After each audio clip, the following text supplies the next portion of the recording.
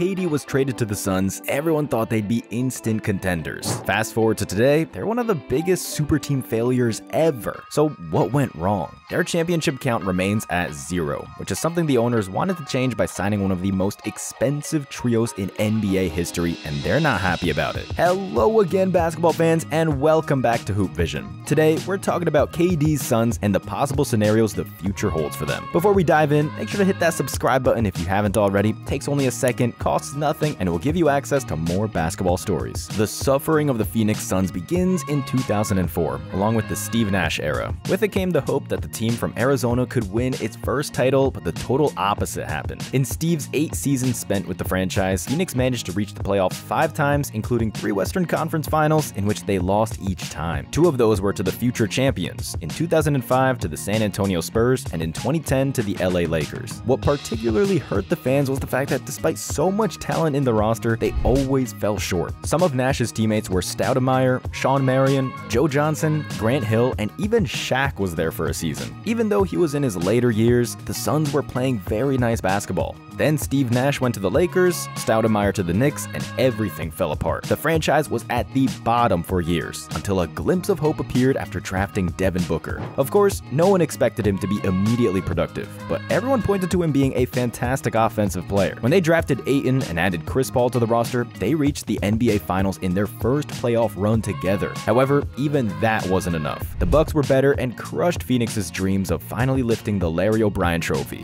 The front office tried everything, but they had no good ideas. DeAndre Ayton was sent to Portland, while Chris Paul continued his career in Golden State. Losing to Dallas in the 2022 West semis was a sign that the team needed changing, and on top of that, the Luka memes were getting unbearable. So we know what happened next. KD landed in Phoenix after a massive trade that involved 4 teams and probably changed the course of the current NBA, but more on that in a moment. First, the Suns got Durant from Brooklyn and TJ Warren from Indiana, while in exchange the Nets got Mikal Bridges, Cameron Johnson, Juan Pablo Vaulette, 4 first-round picks from Phoenix, and 2 second-round picks from Milwaukee. Talk about the assets. Also, the Bucks got Jay Crowder for their picks, while Indiana got George Hill, Serge Ibaka, Jordan Nwora, and 3 future second-round picks from Milwaukee. Here's why this trade was so important for the league. If the Suns hadn't traded for KD, Mikal Bridges wouldn't be on the Brooklyn team. The Nets could not make that recent trade with New York, and the question is whether the Knicks would have such strong chemistry in the roster that they have now. If Bridges had stayed with the Suns, maybe New York could eventually have gotten him in a direct trade, but that's already too hypothetical. Besides New York, if you remember, Bradley Beal came to Phoenix in a trade for Chris Paul, who was immediately sent by the Wizards to Golden State. They got Jordan Poole in return and came up with the idea that they could build around him and Kyle Kuzma, which was not the best idea when you think about it. But that moment was probably when they decided to not keep Kristaps Porzingis in the future and accidentally contributed to one of the most powerful rosters the league has seen in a while. It's ironic that by wanting to form a super team, the Suns helped the Celtics create one. Their intention was to do the same as the Miami Heat in 2011 and the Golden State Warriors in 2016, but things went south and their experiment most closely resembles the Lakers from the 2012 through 13 season. A great trio on paper, but poor results on the court. Actually, in the first season with the Suns, KD was not bad at all in the playoffs. In the first round, they beat the Clippers 4-1, then lost 4-2 to the future champion Denver Nuggets. No shame in that. If you take into account the short time they've spent together, KD fit in great with the team and was very productive with 28.4 points per game. What was unusual was that he played over 40 minutes almost every game, which is not the best for a player of his age. However, the first season is not the main reason why the Suns found themselves under attack from the media. At the beginning of the 23 and 24 season, there were a lot of high expectations and hopes for their roster. CP3 was no longer the main playmaker, so everyone thought Booker would be more productive now that the ball was supposed to be in his hands even more. However, he didn't turn out to be a great facilitator. He's a great player, but he needs to do more to make people around him better too. Beal was nowhere near what people expected him to be, and the injuries didn't help either. First, during the regular season, they didn't look anywhere near the offensive machine they should have been. People expected them to be unstoppable, but the old wisdom that basketball is played with only one ball proved true. You can't bring in 3 ISO players and expect things to go smoothly. And not only that, they have already put themselves in a win-now situation considering that they don't have their picks until 2029. Plus, having 3 superstars in the team made it impossible for them to bring in more solid role players, so this plan was not exactly among the most thought out. They probably thought that at least 2 of them would give 40 points each night, so the lack of other things would be compensated somehow. However, that's not how basketball is played. With a record of 49-33, they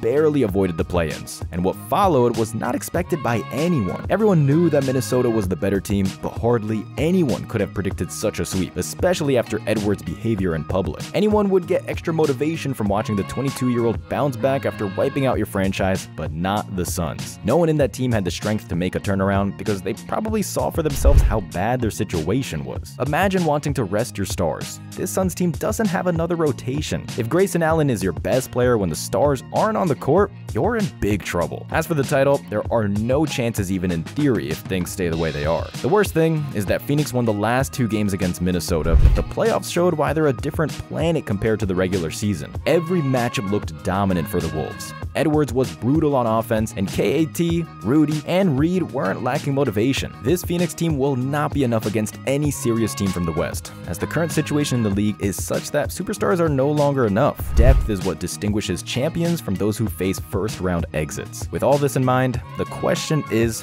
what's next for the Suns? Should they repeat everything one more time, or trade and go with something different? There is a scenario in which KD could go to Houston, and the Suns get back the picks they gave to the Nets, which might be the best solution for them, given that the championship is not a realistic option from this point of view. The West is getting stronger every year, and Memphis, Golden State, Sacramento, and maybe even San Antonio, now that they have CP3, will return to playoffs contention next season. The problem for the Suns is that Booker is still in his prime, so trading KD and Beal would leave him alone without a chance to do something concrete in the conference. However, the two of them would certainly not go for a small number of trade assets. If some good role players and picks landed in Phoenix, then a much better team could be built around Booker than he had until now. It's too early to rebuild, but that's not an impossible option either. If the front office decides to make another attempt with this trio, and the next season turns out to be a big failure as well, it is not excluded that Booker could also be on the trade block and pack his bags for the trip out of Arizona. Just imagine what could be attained for Durant, Beal, and Booker. Almost the entire franchise. This would completely change Phoenix's current position.